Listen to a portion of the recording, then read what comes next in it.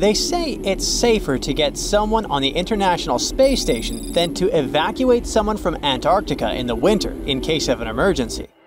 So if you're wondering what it's like to be an astronaut but aren't ready to leave the Earth, consider the career of an Antarctica explorer. The desert conditions around the South Pole are much like those on Mars. The lowest temperature ever recorded here was almost -129 degrees Fahrenheit. You can find more meteorites here than anywhere else on Earth. Plus, there isn't any sunlight here for 6 months every year, just like in space all the time. So, NASA scientists use this land to test their space robots, to design the best astronaut meal plans, and to know what it would feel like to fly to another planet in complete isolation. The first people came here to stay on purpose for the whole winter in 1899. All 10 of them lived in a small cabin made of pine wood that was only about the size of 2 bedrooms.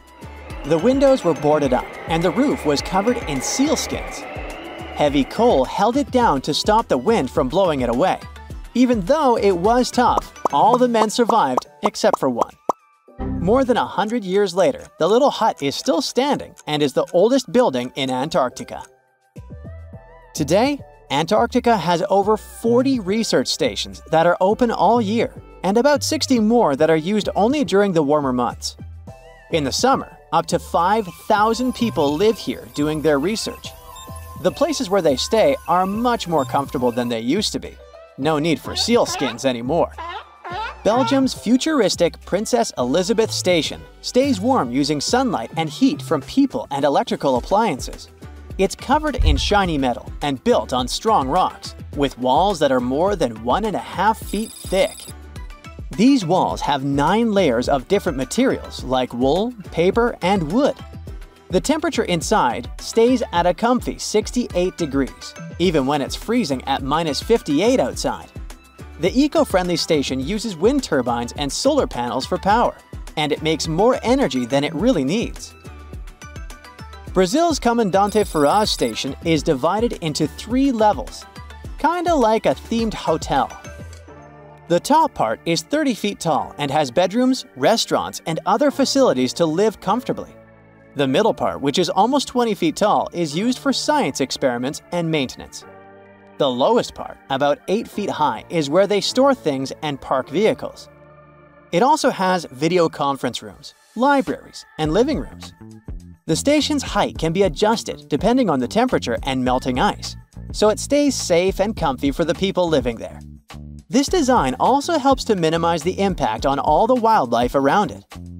Another interesting station is Britain's Halley 6 Antarctic Research Station, which looks like a robot from Star Wars. It's made up of 8 separate sections.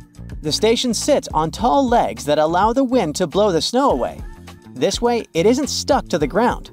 The bottom is shaped like sleds, so they can move the station around when needed. This is important because it sits on a huge moving glacier, which slowly pushes it towards the sea. The station sleds let it be moved back regularly for important studies, like observing the atmosphere. This is the first research station that can be fully moved like this. Some scientists don't stay at research stations, but live in tents on the ice for days. They spend around half of the time trapped inside because the wind blows some serious amounts of snow on the tents and blocks the exit. They say it feels like exploring space. One earthly question, though, is how they use the bathroom while out exploring in Antarctica and not at a research station. There aren't any real bathrooms unless you bring or make one. Some explorers use a special tent just for that, or build snow walls or igloos for privacy. All waste has to go with them when they get back to the research station. You can't just leave the waste in the wild there, according to the Antarctic Treaty System that regulates all human activities. It could harm the local environment. So, at the end of the season, they send it back to their home country in special containers. So nothing stays in Antarctica. Each research station gets its fresh water in different ways. In the past, people had to shovel snow and ice into big tanks and then heat it up to melt it into water. Now they mostly pump water from a lake that forms when ice melts and store it in a heated building. On average, one station needs about between 2,500 and 4,000 gallons of water every day. To save water, people can only take 3-minute showers. When water is running low, they might only be allowed to shower every second or third day.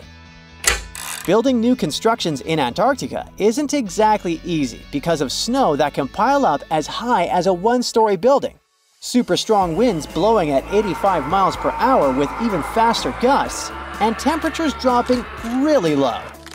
The weather only allows transportation for about 12 weeks each summer, so some stations take years to finish.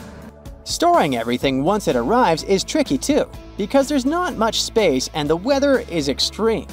Most materials stay in their shipping containers, and for things that need to stay warm, they bring special heated storage containers. So, architects have to get creative with designs and try to use less building material. India's Baradi Polar Base, for example, is made from 134 shipping containers. These containers were used to bring the materials to Antarctica, and then they became part of the building itself, covered with a special insulated shell to keep it warm. In the future, scientists might build Antarctic bases that don't need much material from outside at all. In 2009, David Garcia from a Danish company had a cool idea called the Iceberg Living Station. This would be a base with many rooms, big enough for 100 people, dug right out of the packed snow or icebergs that have broken off from the ice shelf. A group of scientists from different countries spent 26 weeks together in the Rothera Research Station. Among them were a couple of Americans, an Icelandic mechanic, a few Germans, some Scots, and a Welsh speaker. They rarely had a chance to contact their loved ones back home because it was too expensive to call on the satellite phone. With just each other for company and not many things to do for fun, they talked a lot, during work, breaks, and while playing pool. They discussed everything, mostly weather, like the wild weather and icebergs. They all used English for communication.